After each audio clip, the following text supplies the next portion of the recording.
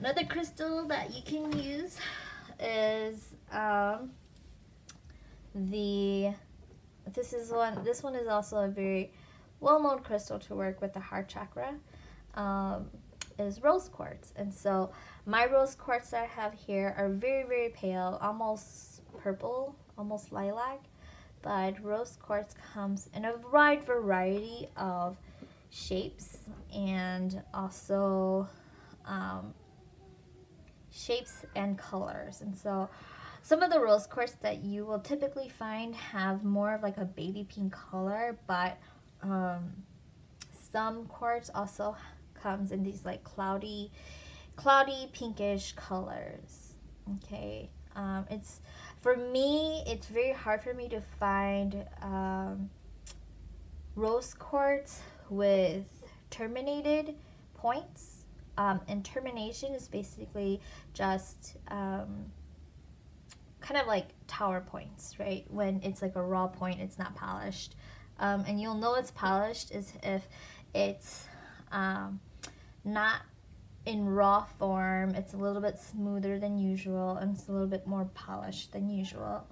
And so rose quartz, for me, it's been hard to find some with that raw point, but the seller who I had purchased this from has quite a bit of rose quartz with these terminations and these clusters. And so rose quartz is very good for kids. It's very good for people who can't handle high vibrations. Again, it's a very gentle, very gentle vibrating crystal. And so rose quartz, again, the color, it kind of already gives off that loving energy, right? Pink and love. I actually have a rose quartz and lepidolite in my son's room because it helps with nightmares and alleviating any kind of anxiety. When I think about rose quartz too, I think about like the mother, the baby type of energy, and like a warm, gentle, like fluffy energy. And so rose quartz is very good for that. Let me see, I'm actually looking through my book to add more to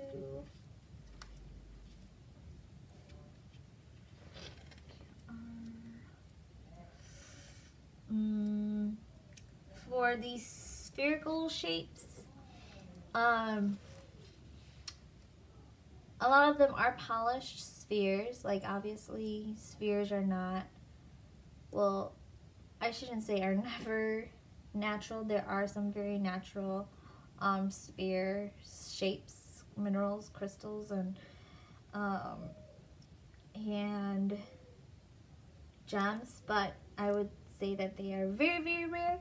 But with these sphere shapes, you can use them for again, gridding. You can do gridding with them. They're perfect for gridding.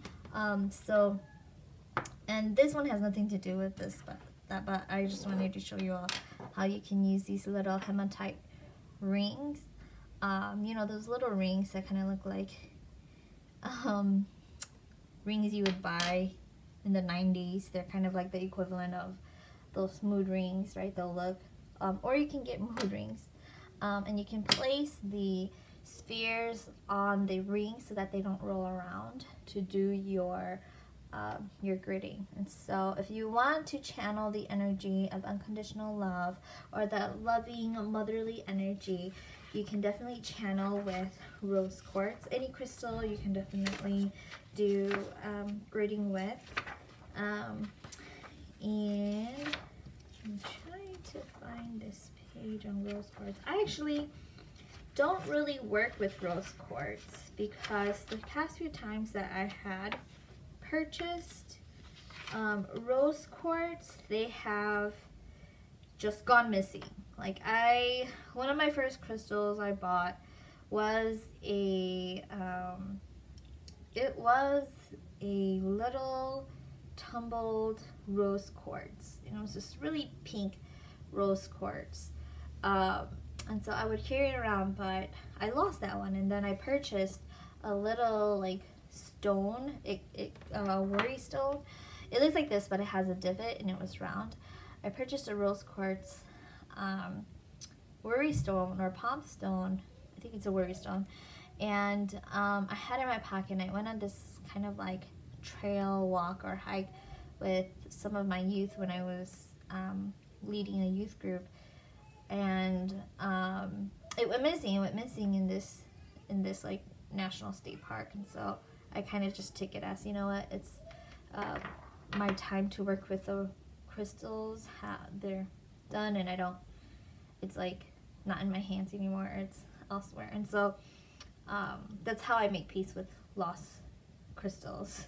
And so sometimes crystals will disappear, you lose it, right? The logical thing is that you lose it, but how you make peace with that is that the work that you and the crystal were doing together, they're no longer needed, and so it's moved on to either somebody else, or it's moved on to be where it needs to be, right? And if you lost it in an actual location and it's fallen somewhere, you can also think of it as you planting that seed of knowledge and that seed of healing in that particular area, because maybe that area or what's happening in that area needs that healing right now. So rose quartz, again, is good for love. It's gentleness, emotional healing, release of stress, and uniting with the divine. And so when I think about uniting with the divine, I think about like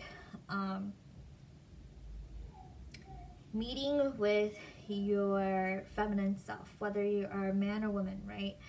Meeting with yourself, reclaiming that femininity, the divine energy, and rekindling that relationship with yourself. And so rose quartz is, again, part of the quartz family. It just has that pink tinge and is considered the stone of love, and love for oneself, one's life, partner, children, family, friends, community, the earth, the universe, and the divine. And so this is also a really good crystal to meditate with if you're into meditation, or else you can have it on your mantle, you can have it on your altar, or you can do grading with it. Okay, so that is rose quartz.